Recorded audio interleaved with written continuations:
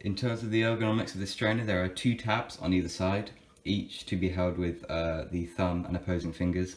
On the front side you have 4 ridges to help grip, but they don't actually provide much support, and they generally just drain water when the strainer gets wet.